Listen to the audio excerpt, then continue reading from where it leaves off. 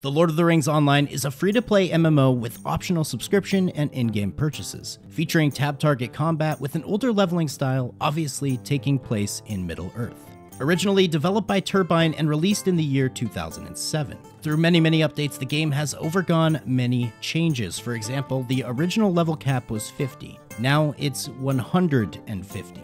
But I'm really excited to get into this. Let me explain why. The Lord of the Rings as literature, film, video games, and its multifaceted, highly fantastical world literally helped shape my current understanding of high fantasy and my love for it in life. I watched The Fellowship of the Ring when I was just 5 years old. I immediately loved the hobbits and Gandalf and the massive world. I deeply feared the Nazgul, and the thought of the Eye of Sauron being able to spread its power across any part of the world it could see was unsettling. And as a child, I was absolutely compelled, and it's part of the reason I'm so interested in fantasy novels and even MMOs, as well as just standard role-playing games. I mean, I remember playing The Return of the King endlessly on my PlayStation 2 for hours and hours on the same damn level. But for some reason, I never tried Lord of the Rings Online. People often ask me in these videos, how have you never tried this MMO before? And honestly, my love for the genre was mainly focused on two games while growing up, World of Warcraft and RuneScape.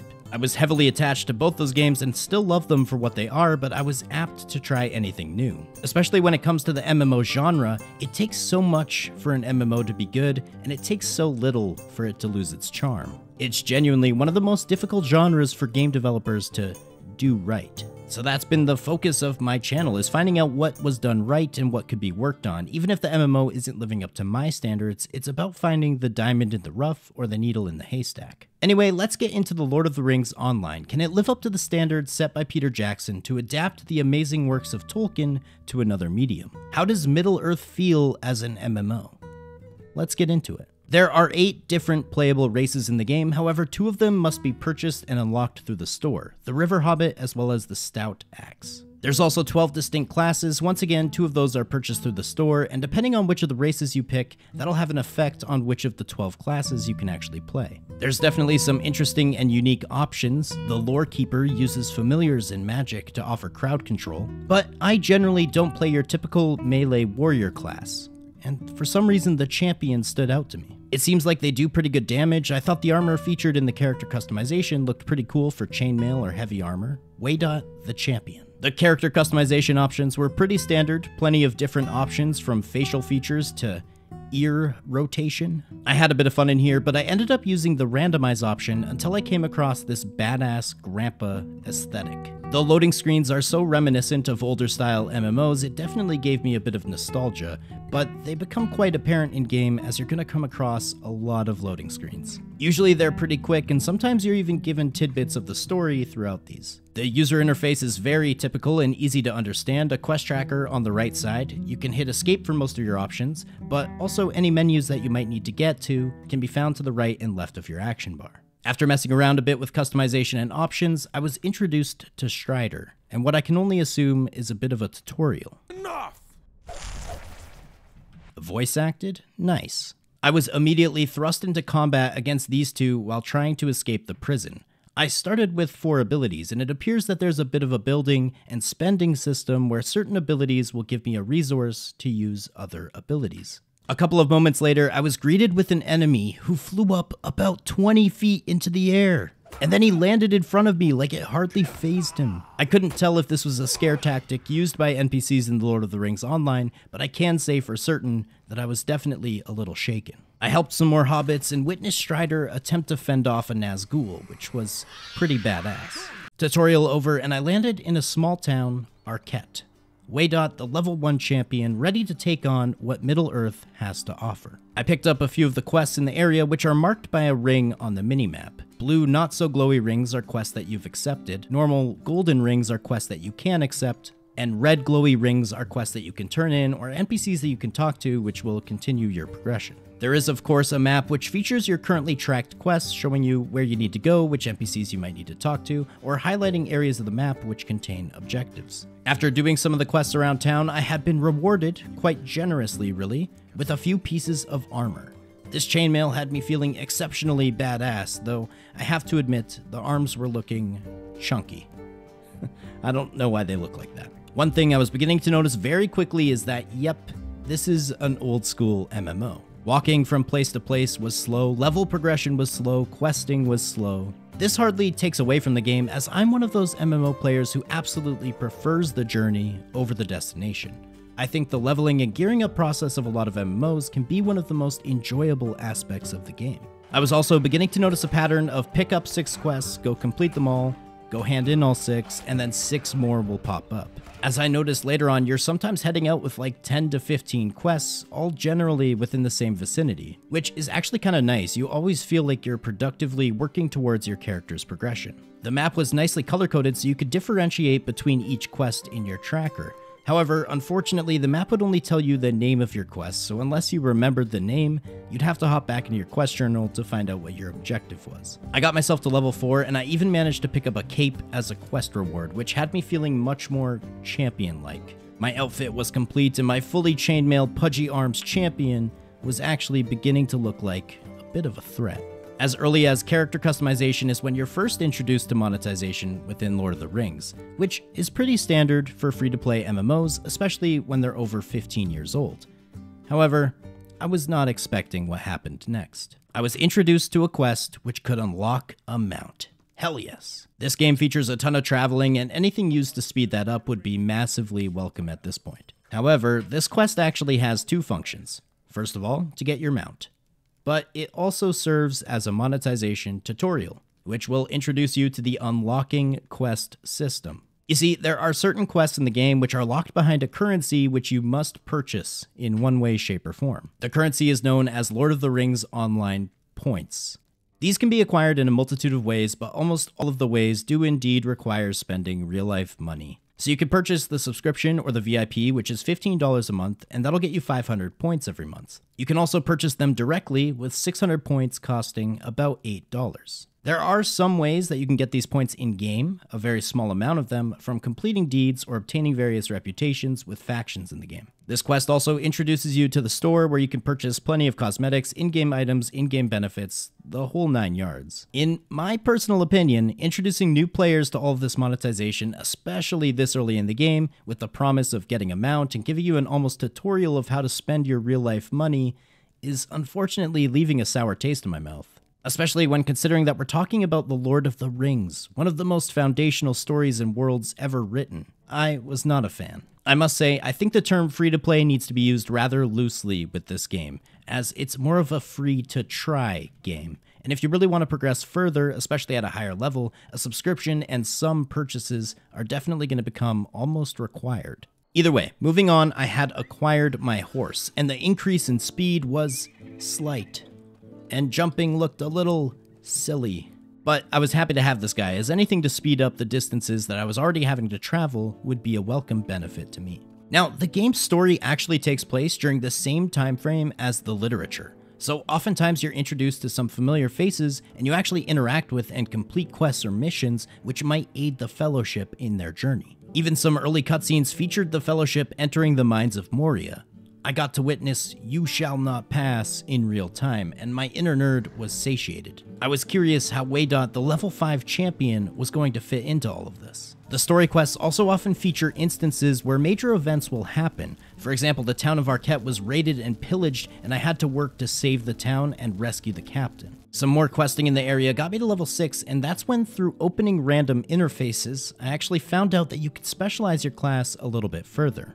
It's pretty standard. Each class has 3 different specializations that it can delve into: a blue, a red, and a yellow. For me, blue was a tanking spec, red was single target, and yellow was AoE. The yellows sounded pretty interesting to me. You can also further specialize your character by assigning them certain racial specializations that you unlock at later levels. And even further than that, you can use something called virtue traits, which are permanent passive buffs that can be leveled from 1 to 75, but you can only have a few of them active on your character at a time. Afterwards, it was time to press forward, time to move on to the next area, and I journeyed on the road towards Combe. The map in this area was quite a bit larger and appeared a little overwhelming to me at first, until I realized that it was essentially just a zoomed out map of where I was before. Arquette and the forested area was actually quite a small area compared with what I had to work with now, and the scale of the game was definitely beginning to stand out to me. I found some crafting and gathering skill trainers, and I ended up choosing metalsmith because I'm a champion wearing metal, and prospecting because I figured that would feed into metalsmithing. Some questing in the Chetwood area had already got me to level 8, and though leveling was quite slow, it was pretty compelling. My progress felt good. However, at this point, I was finding combat still remained thoroughly uninteresting. Nothing presented a challenge, and this could be due to the fact that I was playing an exceptionally tanky and survival-focused class, but I mean, I could pull many mobs at once, and so far, I really hadn't run into any difficulty in terms of combat. It appeared you could line up skills in a sort of queue to use them. This is still just a theory for me, as sometimes using other abilities seemed to cancel this queue. However, I will say the combat did not feel very reactive. It often felt like I walked up to an enemy, spammed a few buttons, and walked away. Not many of my abilities carried much weight or felt more or less powerful than any of my other abilities. Obviously, these are my first impressions, and they're probably subject to change later on, within the game and through playing other classes, but so far combat just seemed exceptionally standard, bordering on mediocrity. I achieved level 10 and even unlocked something called Monster Play, which sounded exciting and was definitely something I wanted to delve into at a later point. But I decided to call it a day. If you're a regular of my channel, you may have noticed the missing face cam for the video so far. I was, and still kind of am, a little under the weather. But I was looking forward to continuing my journey through Middle-earth when I was feeling a bit better. That is, until I tried to log in again, and I was stuck at this loading screen. I thought, maybe the game froze, I'll restart and try again. When I reopened the game, it appeared like my character wasn't wearing any armor. That can't be good. I could have swore I had armor on prior to this. I got stuck at a loading screen again, but after my third attempt, we finally managed to make it back into the game.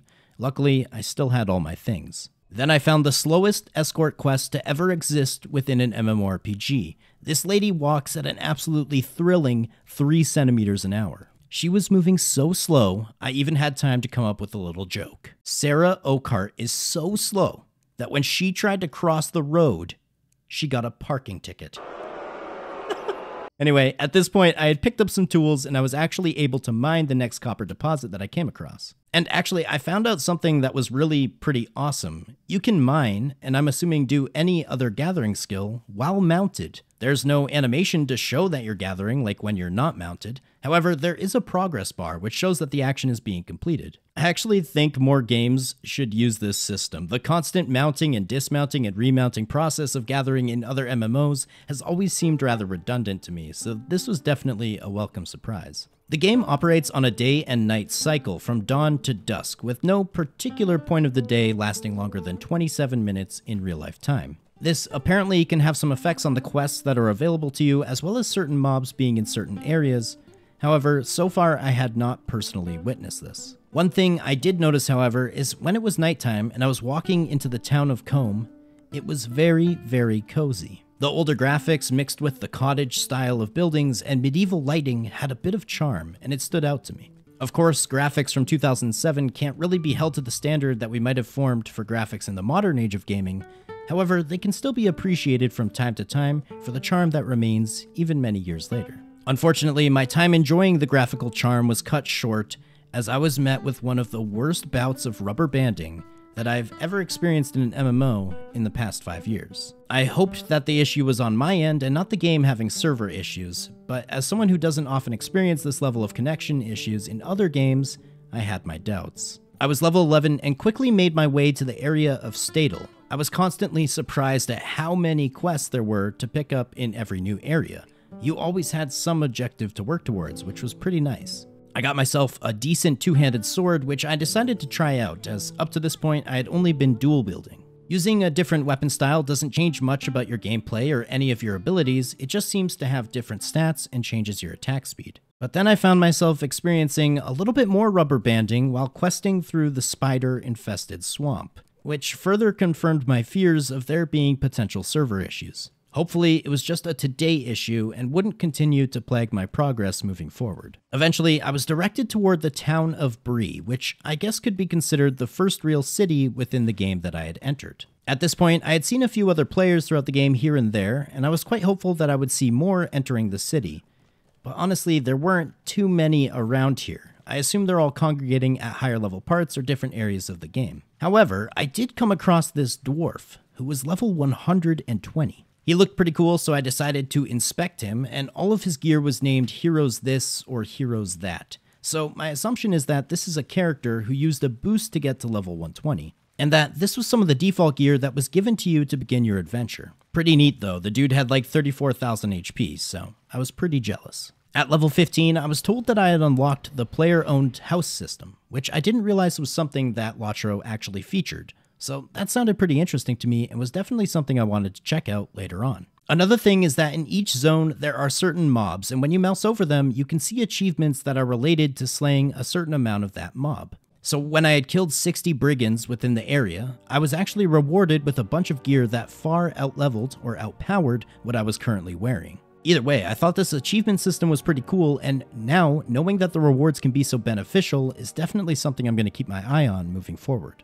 I then came across a fast travel system, which was nice to see because up until this point, I was pretty confused how people were getting around Middle Earth without just trekking the entire way. Basically, once you visit an area's stable, you can use other stables within the area to fast travel to them. If the area is still within your zone, you'll hop on a mount and quickly make your way over there. However, there is also a swift fast travel that's more expensive, and it's available for certain major cities or areas. The swift travel basically acts as a teleport.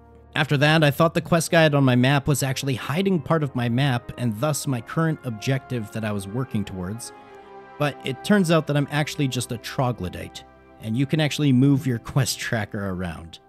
Moving on. I quickly brushed sides with the Shire and got a glimpse of Hobbiton, though none of my current quests actually had me going in that direction, not yet anyway. Around this area, I was met with more unlockable quests, including this quest pack here, the Wildwood. Costing about 1,200 LOTRO points, so essentially $16, you can get yourself over 80 quests and deeds in Wildwood, starting with the availability at level 20. That's a no thank you from me, but interesting. I made my way into the Lonelands to the east of Bree and actually got myself to level 20. In order to put a bit of a timeline on this for you guys, I had about 17 hours played at this moment. Level 20 is pretty interesting as it unlocks the Instance Finder, where you can attempt to find a group or a fellowship for different dungeons or instances within the game. It didn't appear that anyone was really around this area or queuing up for instances around my level. However, I had a quest to try out this dungeon under the Forsaken Inn. It gave me the option to go in solo, so I decided to try it out. This dungeon features traps and riddles using emotes and different mobs which were not necessarily difficult. However, some of the riddles definitely took me a few minutes. I'm just kidding. Google exists. I eventually died to these spinning spike traps, and I decided that I would come back to it at a later time. This was actually my first time experiencing death in Lord of the Rings, and it appeared to just revive me at the beginning of the instance with no other real penalties. Some questing later got me to level 22, where I really realized that inventory space was becoming a bit of a problem. First of all, I only have these 3 bags. Each one has 15 slots, totaling 45 inventory slots. Now, unlike other MMOs where you can just go to a vendor and purchase more bags, in Lord of the Rings, you have to go to the LOTRO store and purchase more inventory slots using LOTRO points. 325 points for a meager 5 inventory slots. My inventory was constantly filling up while questing throughout the game, and I spent an absurd amount of time just vendoring junk to random merchants, which are sometimes easy to find, but sometimes not so easy. And this leads me to now, where my inventory was filling up with these chests. Okay, cool. I need a black steel key to open these. That should be easy enough. Oh, those are also purchasable on the store using LOTRO points. Okay, we quickly destroyed those and moved on. Afterwards, the story quest took me to meet Gandalf, which was positively amazing, and I quickly realized that my character is actually taller than him. It's just like it would be if I were to meet Gandalf in real life, as I am exceptionally tall and absurdly manly. He sent me over to Rivendell, which I have to say was absolutely beautiful. This place caught me off guard, and entering the city from a hillside view took me right back to watching The Fellowship of the Ring and seeing Rivendell for the first time as a child. Here was my first introduction to the Fellowship in-game, where I met Aragorn, Boromir, Gimli, and Legolas. Aragorn gave me a bunch of quests to go and do instances. However, as I figured before, there probably weren't many people actively doing those at this time. Now, during the time that I was actually playing Lord of the Rings Online, the game actually entered the time frame for its Yule Festival. which is essentially its in-game Christmas event. And even though Christmas doesn't necessarily exist in the canonical lore of Middle-earth, this festival was a nice break from all of the questing that I had been doing prior. With tons of cosmetic rewards, even some decent XP from doing silly tasks like cleaning up parties and waking up drunk people, I actually hit level 24 in this area. I saw lots of different players, and it was probably the first real bit of silly fun that I had in the game. It was my first real experience of any sort of sense of community. And I went to bed that night feeling slightly better about Lord of the Rings Online and thinking maybe I had been too harsh in my judgment of the game thus far. The next day I logged in and, well, my character looked a lot more idiotic in the login page than I had initially thought. My mismatched gear looked horrendous. I continued questing in the Lone Lands when I came across this. My quest log was full, but guess what? You can purchase more space if you would like to using LOTRO points. And then something happened immediately after, and I'm just gonna roll the clip. Well, I'll be honest, guys. I tried my hardest to play and enjoy Lord of the Rings Online, but it's nonstop issues this year. Do I recommend that people play Lord of the Rings Online in 2023, going on 2024? I can't say that I do. I feel like it's a beautiful world, it's a beautiful game. So much of the story and what I've been doing has been a lot of fun, but the non-stop issues really take away from the experience. I can't even play right now. It's too bad. It's too bad, because there's a great game hidden in here, but this ain't it.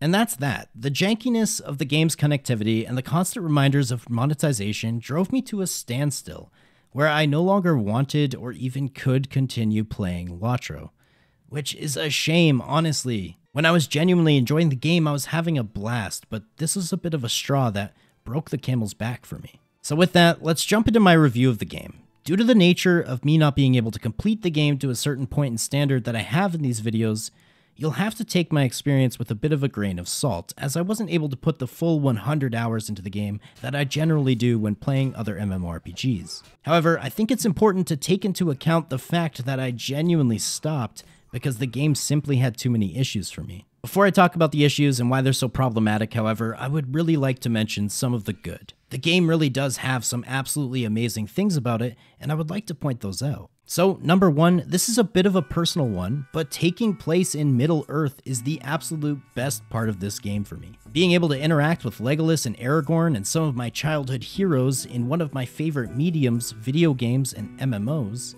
it's definitely what carried this game for me. I was constantly on the lookout for Lord of the Rings lore that I could dig into, and I really regret that I won't be able to dig into it any further. Number 2, the slower leveling journey and pacing, which is not a race to endgame content, allows you to really live in the moment within the game. You don't have to spend so much time worrying about what level you might be. Progress is what you make it, and the game is about the journey, not necessarily the destination. Number 3, the few areas of the map that I was actually able to explore felt massive, and the graphical charm definitely helped here. Rivendell was such a cool moment for me, and the need to travel far and wide in order to complete your objectives really helped bring life to Middle-earth. And finally, it's just a really relaxing game. The questing is straightforward, the progress made sense, the graphics are cozy, the environments and the world building really add an ambience and a sense of immersion that, despite its outdatedness, I don't know how else to say it, but it just felt relaxing. Now, the problems for me, and why I had to unfortunately stop playing. Number 1, the jankiness. Not a little bit, a lot. From rubber banding and connection issues, to mobs not registering when I attack them, to literally not being able to log in, my character appearing gearless, the game is old and janky, to the point that playing it becomes tedious at times. Number 2, the monetization, the constant reminder of monetization, the pricing, and the predatory nature of all of this accumulates into a feeling of, from quest to quest space, to unique races and classes, to inventory space, to level boosts. It screams of a dying game holding on to its last financial threads as it milks the remaining player base cow until it can no longer exist. Too many games are in this place, but in the world of Lord of the Rings, this really sucked to see. If Tolkien were a gamer, he would be ashamed. Number 3, the combat and gameplay was generally mediocre. It felt unresponsive and boring, and in my entire 25 hours of gameplay, I did not face difficulty even once, except for an instance where I was killed by traps instead of NPCs. And finally, the lack of other players. I rarely saw or spoke with anyone in this game. It seemed like a single player experience for the most part, which is fine if you're interested in the lore and the story and the world. However, this is an MMORPG, and if player interaction can't be found, that's always going to be a pretty tough point for me. Anyways, with all that said, there is an amazing game hidden underneath these negatives. If you're playing Lord of the Rings Online currently, and you're not having connectivity issues, and you don't take issue with the monetization, I'm sure you can and are having an absolute blast. Can I honestly recommend for potential new players to try out Lord of the Rings Online in 2023? For me, personally, no, not really. I might come back and try this game again in the future if some of the issues that I have get fixed, but unfortunately I had much higher expectations. I was genuinely excited to try out this MMO, and almost from the beginning I was disappointed time and time again. Anyway folks, thank you so much for watching to the end of the video. If you agree with my review, if you disagree with my review, leave a comment, let me know. Don't forget to like, potentially subscribe, and if you really enjoyed my content, there is a link to my Patreon down in the description. These videos take me quite a long time to make, so any further support would be very much appreciated. Anyway, I'll catch you guys in the next one. Later.